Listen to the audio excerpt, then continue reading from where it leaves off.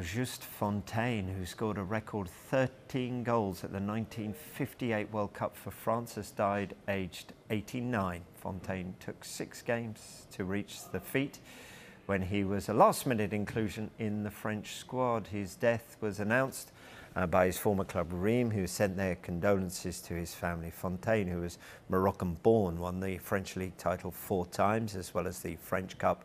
He was forced to retire from the game at 28 after a leg break.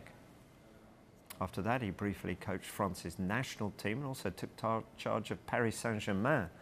They've tweeted to say he was a French football legend. Fontaine set the record in 1958. FIFA didn't present a specific award for the tournament's top scorer. He is still high on the list of all-time goal scorers.